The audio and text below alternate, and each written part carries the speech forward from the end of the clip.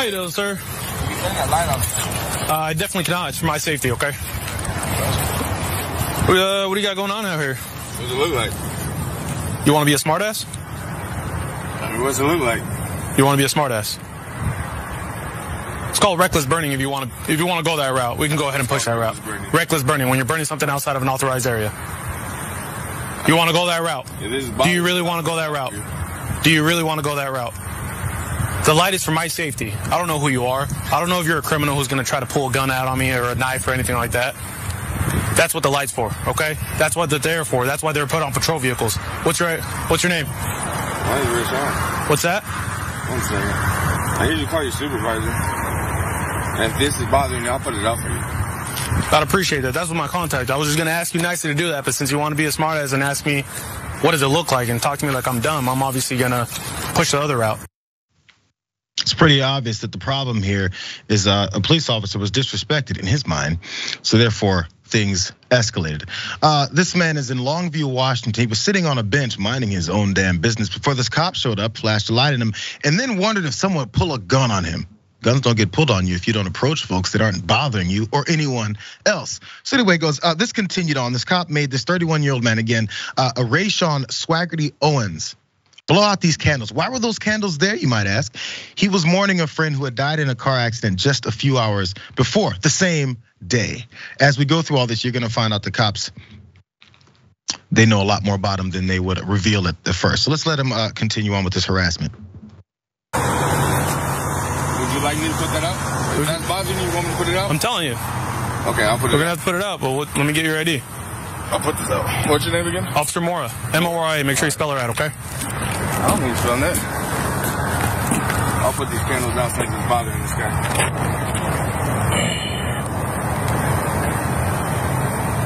Do you have ID on you? I do, but I don't need to give it to you. Okay, is that really the route you want to take, sir?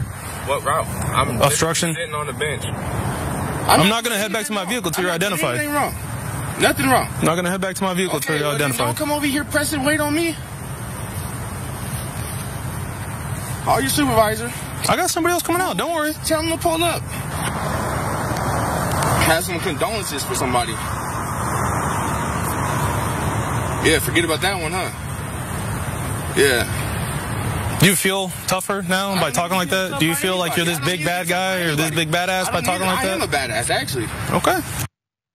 If you've noticed, he continues to go back to, you want to go this route? I can do this, I can do that.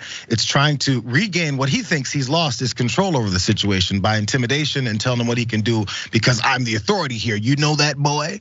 That's this approach, that's this energy. And if someone doesn't agree with that or go along with that, it gets even worse. Let's get the details of why he's harassing him, or what is that Swagerty-Owens was doing there. He gathered near this bench off Industrial Way with others on the night of September 19th to mourn 26-year-old Celeste Williams, who had died in a rollover car accident earlier that day near the Longview location where they were.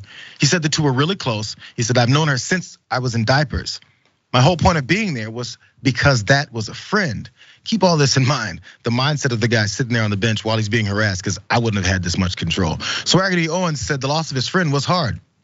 He said he witnessed first responders using a winch to remove the car from the water of a drainage slough and bystanders rescuing the passengers trapped in the mangled vehicle.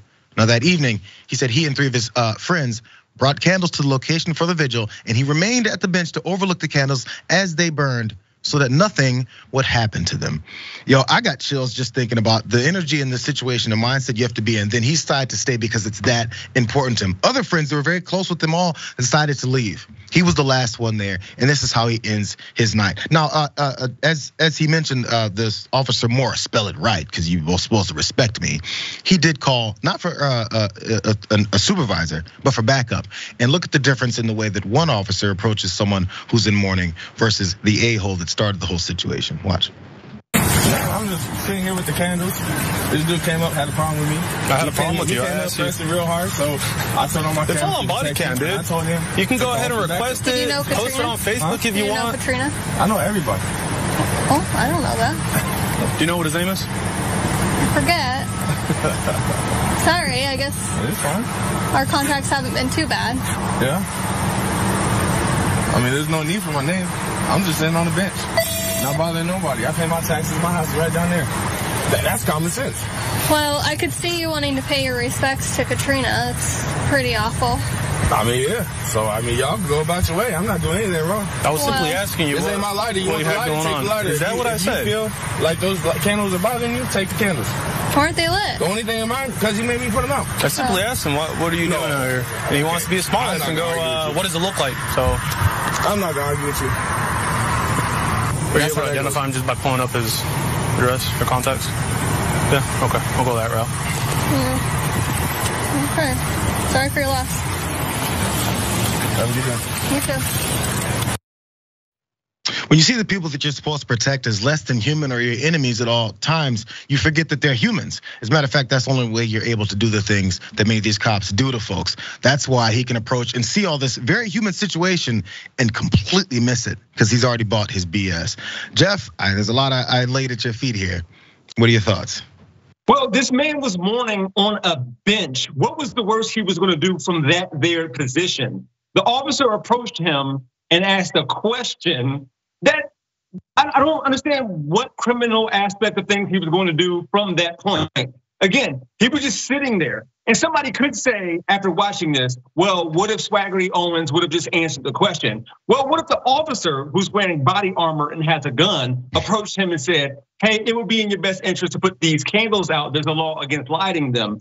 Oh, by the way, can I join you in mourning this friend of yours? The community is at a loss. May not have known that. You know, the officer didn't have de-escalation techniques. That's the bigger thing about that. He felt like he was being disrespected and he had a little bit of an ego. And so that's why things went as poorly as they did. And so when the female officer, the supervisor, the woman came, she did her best. She did better than the other person. So it's amazing how two different individuals can have a different level of ego and different levels of disrespect based on the same situation being shown to both of them. So good job out of her, by the way, but the first officer needs to go away.